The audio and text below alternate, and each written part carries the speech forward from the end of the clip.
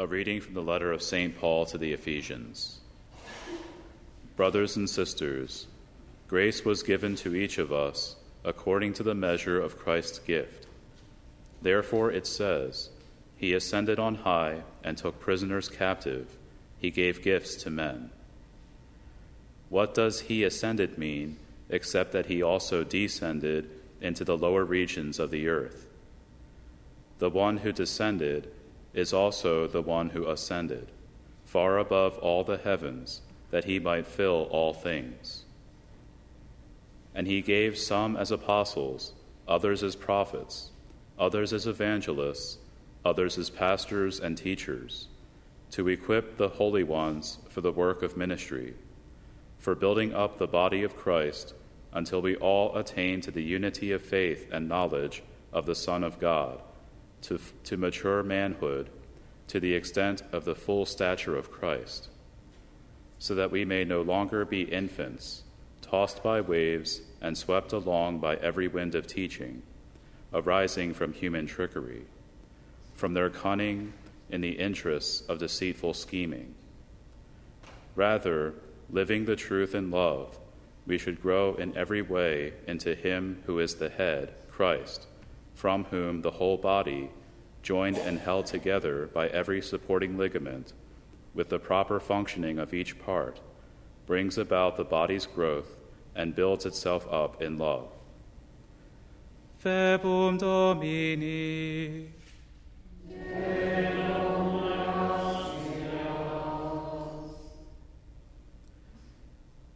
Let us go rejoicing to the house of the Lord.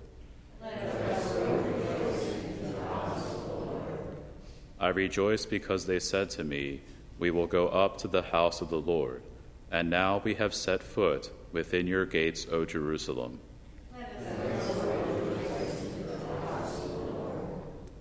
Jerusalem built as a city with compact unity.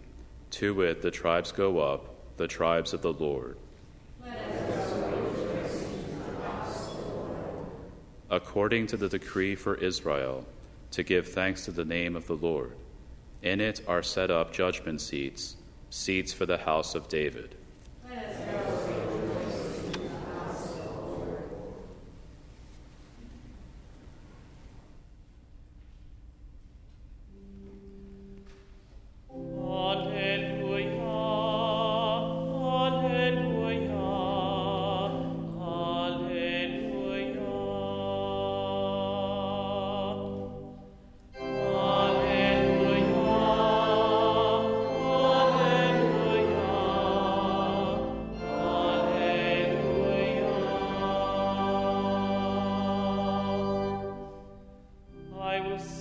Of your strength and revel at dawn in your kindness. Alleluia, alleluia, alleluia.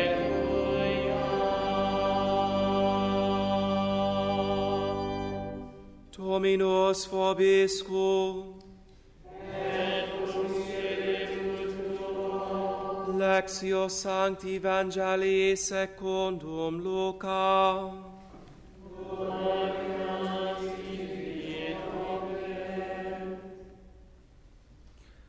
Some people told Jesus about the Galileans, whose blood Pilate had mingled with the blood of their sacrifices.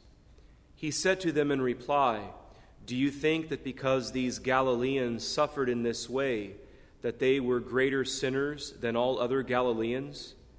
By no means. But I tell you, if you do not repent, you will all perish as they did. Or those 18 people who were killed when the tower at Siloam fell on them. Do you think they were more guilty than everyone else who lived in Jerusalem? By no means.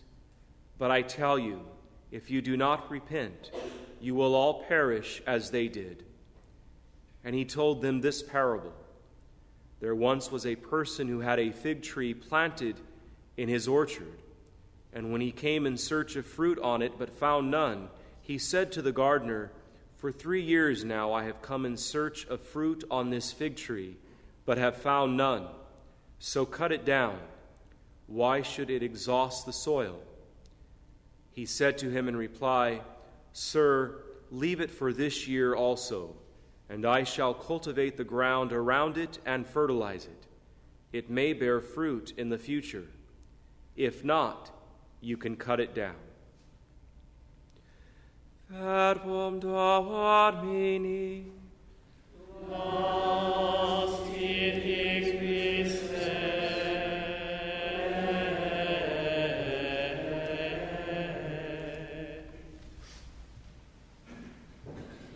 In our first reading from the 4th chapter in the book to the Ephesians, we read this line, "And he gave some as apostles, others as prophets, others as evangelists, others as pastors and teachers, to equip the holy ones for the work of ministry." In other words, everyone has their gifts. And I would like to focus especially on the apostles this morning. From a meditation I came across titled "The Apostolic Catholic Mind." The Apostolic Catholic Mind. And it says this: apostles are extremely important in God's plan of salvation. In fact, the church is founded on the apostles and the prophets. Apostles lead the way in equipping the saints for the work of service to build up the body of Christ. After Christ's final coming in glory, the church described as the New Jerusalem in the book of Revelation will come down out of heaven in glorious brilliance. The names of the 12 apostles will be written on the foundation stones of the perfected church. What greater expression of the importance of the apostles could there be? Apostolic succession is indeed the historical, objective indicator that the Catholic Church is the church that Jesus Christ founded. Considering all these facts about apostleship in God's plan, a Catholic should be emphasizing the apostles by doing such things as celebrating joyfully their feast days when they appear on the universal calendar, following their bishops faithfully, who are the apostles' successors, asking regularly for the apostles' heavenly intercession through prayer, and venerating the holy 12 apostles in sacred art, song, and devotions. Let us be truly Catholic. Let us want to be apostolic, each one according to his or her own vocation, modeling our own lives after that of the apostles. Our prayer could be today, for example, on this theme: Heavenly Father, give me a Catholic mind instead of one programmed by my secular culture in which I live. Today we celebrate the feast day of St. John of Capistrano, a priest who, although not an apostle per se, surely not one of the 12, lived a very apostolic life according to his vocation and state in life as a priest. As a member of the Order of Friars Minor, after ordination to the priesthood, we are told in the breviary, he led an untiring apostolic life. That's the exact phrase that's used. Preaching throughout Europe, both to strengthen Christian life and to refute heresy, which was raging at the time. His feast day is today, October 23rd.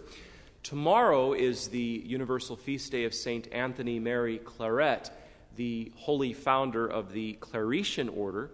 And although the 30th Sunday in ordinary time will take precedence tomorrow, October 24th is his feast day, and we can see that he himself took part in a very apostolic life. He was the Archbishop of Santiago, Cuba, for some 6 years, and so he shared literally in the calling of the apostles. And we read this about his life. We read that as Archbishop of Santiago, Cuba, he visited every parish in his diocese 4 times, and some of these parishes had not seen a bishop in over 60 years. He conducted parish missions in each one of his parishes. Plus, he administered the sacrament of confirmation to those who had not yet received it, some 300,000 individuals. He also rectified over 9,000 invalid marriages. And he did all this in the course of 6 years and 2 months. Makes you break out in a sweat of labor just listening to some of these statistics. He resolved never to waste a moment of time. And during his 35 years as a priest, he wrote 144 books and preached some 25,000 sermons. On one trip, in fact, besides traveling, he preached 205 sermons in 48 days. In one day alone, he preached 12. Giving the reason he worked so zealously, he wrote the following, quote, "If you were to see a blind man about to fall into a pit or over a precipice, would you not warn him? Behold, I do the same, and do it I must, for this is my duty. I must warn sinners and make them see the precipice which leads to the unquenchable fires of hell, for they will surely go there if they do not amend their ways. Woe to me if I do not preach and warn them, for I would be held responsible for their condemnation." Why? Because he knew what his duty as a priest was. And for the 6 years he was Archbishop of Cuba, he knew what his duties as an archbishop were. And so to have an apostolic spirit, each one according to his or her own state in life. I know some very, very heroic DREs in parishes, laymen and women, directors of religious education, who oversee the entire religious program at the said parish. They oversee the RCIA program, for example, for the catechumens coming into the church. These are very faithful, solid, holy, individual men and women. Some married, some single, some older, some younger. But the fact is, they truly see their assignment there at the parish as truly apostolic. And they're not in holy orders, like St. John of Capistrano was, or St. Anthony Mary Claret was. But nevertheless, that all having been said, they see their life as truly apostolic. I know some very holy and courageous parents, many of them homeschooling parents, who truly see their married vocation and their vocation as parents toward their children as something truly apostolic, modeled after the apostles, of giving the truth to others. We read in the Catechism of the Catholic Church, paragraph number 2471, under a heading which reads these words, "To bear witness to the truth," we read this: "Before Pilate, Christ himself proclaims that he has come into the world to bear witness to the truth. Therefore, the Christian is not to be ashamed. The Christian is not to be ashamed then of testifying to our Lord. In fact, in situations that require witness to the faith, the Christian must profess it without equivocation, after the example of St. Paul himself before his judges. We must keep a clear conscience toward God and toward our neighbor." Christ himself is the model par excellence of the one who came to bear witness to the truth.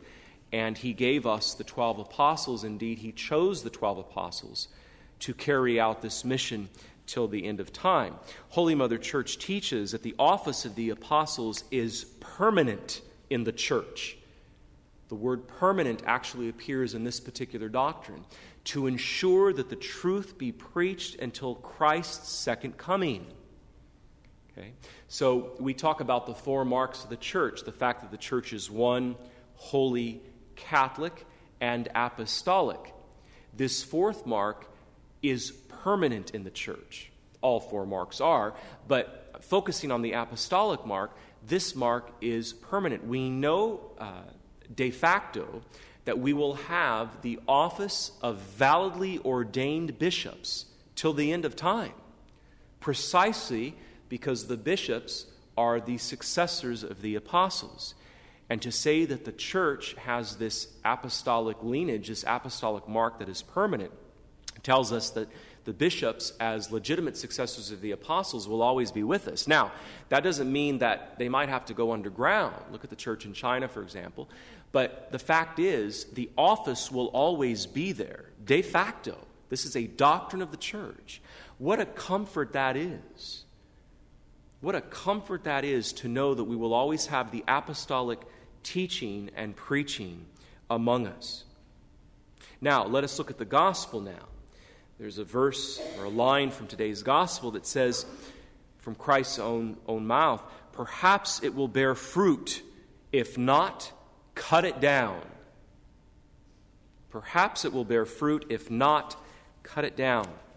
Jesus said that we either bear fruit or we get cut down.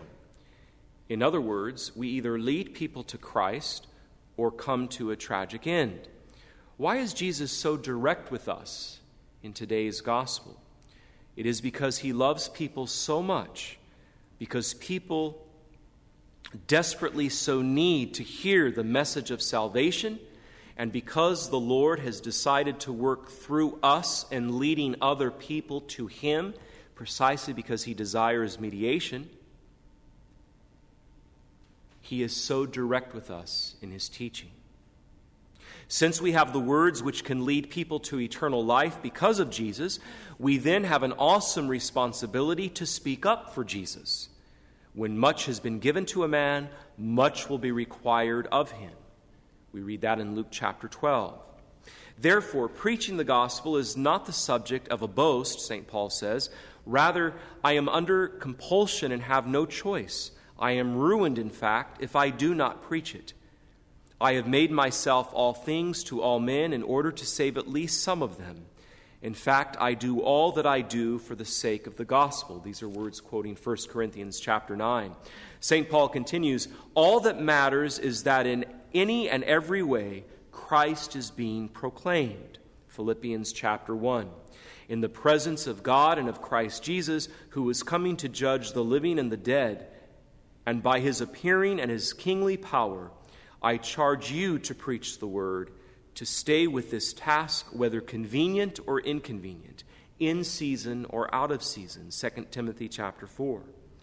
Surely I put no value on my life, if only I can finish my race and complete the service to which I have been assigned by the Lord Jesus, bearing witness to the gospel of God's own grace. Acts chapter 20. Paul was so bold as to identify himself as one of the 12, to call himself, per se, an apostle. Proclaim the gospel, then, witness for Jesus, and bear fruit in his kingdom, or be cut down. Our prayer in this regard today could be, Father, may I be willing to accept even the grace of martyrdom to lead people to accept Jesus Christ as Lord. And as Ephesians chapter 4 says again in today's first reading, let us profess the truth in love. Why? Because we've been called to give witness to the truth. Let us profess the truth in love and grow to the full maturity of Christ the head. So this first reading from Ephesians also talks about the importance of the individual Christian reaching that fullness of maturity as though in Christ's own stature, that we may be fully mature and lacking in nothing. But are we? Or can we still be cowardice when asked to stand up for the truth? Do we have a certain hesitancy, even at family gatherings, if a teaching of the church comes up, that we're reluctant to defend? How about in the workplace? St. John of Capistrano, today's saint, was not afraid to refute the errors of his own time. St. Anthony Mary Claret surely was not either. The message today is evangelize. Be not afraid. A phrase that appears in sacred scripture in one form or another at least 365 times, one for each day of the year. Be not afraid. Again, before Pilate, Christ himself proclaims that he has come into the world to bear witness to the truth. The Christian, therefore, is not to be ashamed, then, of testifying to our Lord. In fact, in situations that require witness to the faith, the Christian must profess it without equivocation, after the example of St. Paul himself before his judges. We must keep a clear conscience toward God and toward all men, quoting Acts 24, verse 16. And that itself, again, was number 2471 in the Catechism under a title which reads, "To bear witness to the truth."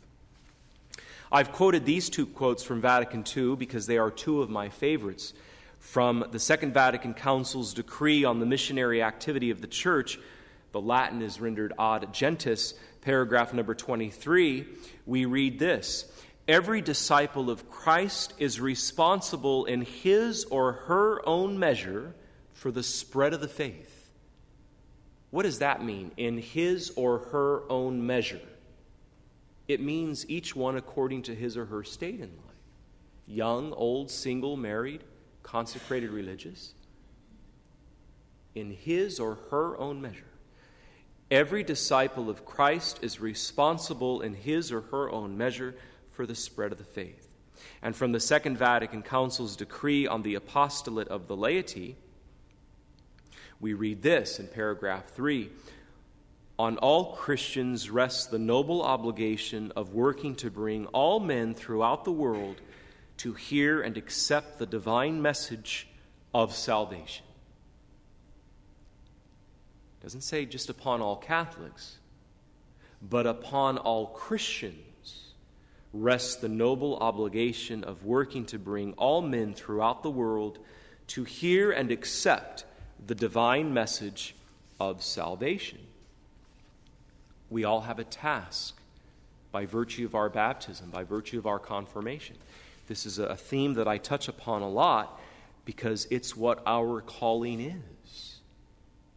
And yet, a certain hesitancy can very easily surface in our lives in a day and age where secular culture is so permeated with relativism, with secular humanism, which itself forms a dictatorship that tries to downplay the importance of objective truth. You're automatically called a bigot, let's say, because you stand up for something that, according to your conscience, you know is part of revealed divine law. And you stand up for it as such, and you're called intolerant. You're called a bigot. You're said to have no compassion. No, we love the sinner. We absolutely love and embrace the sinner. We hate the sin. The absolute highest form of charity one can have for another, besides laying down one's own life for one's friend, the absolute highest form of love that one can have for a sinner is to wish truly and authentically to one day see that sinner in heaven. It's the highest form of charity. So we love the sinner, but we hate the sin. And so in a day and age of a very strongly permeated, relativistic, secular, humanistic culture, we are called in one sense more than ever, my friends, to stand up for the truth, just as Christ did before Pilate. But we always do it charitably and lovingly, again, wanting to even embrace the sinner, calling him or her to the fullness of truth, but remaining strong in our conviction given to us by our baptism and our confirmation. So this is a message for all of us in the gifts we've been given, again from Ephesians chapter 4.